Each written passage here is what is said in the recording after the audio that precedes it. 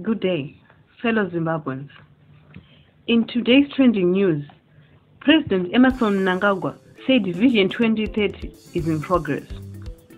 He said in his own words, "I am told that by the end of July, early August, everything will have been completed, and I have no doubt that we will accomplish the task.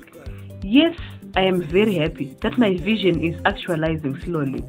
I am so happy." Zimbabwe said President Mnangagwa was working flat out to host the regional bloc's heads of state in an environment never seen before. Zimbabwe is a member of SADC and summits are held by member states, so there is nothing that is exceptional for Zimbabwe hosting the SADC summit.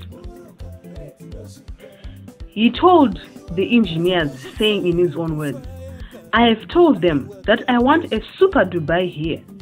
My vision is to produce a new city that is better than Dubai, so our children should not be going to Dubai.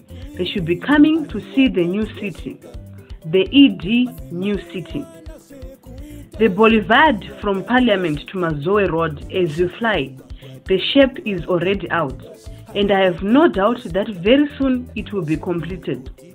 This is one of the roads in the country that will be so beautiful.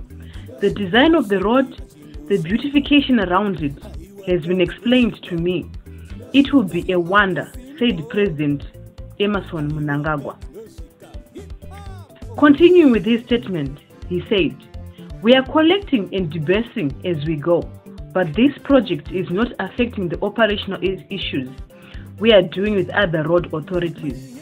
Everyone who is bringing their certificates, we are debasing funds," said Dr. Manyaya.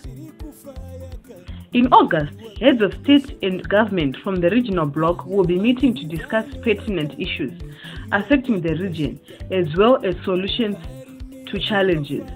At the summit, Zimbabwe will assume the chairmanship of the region. For more, stay tuned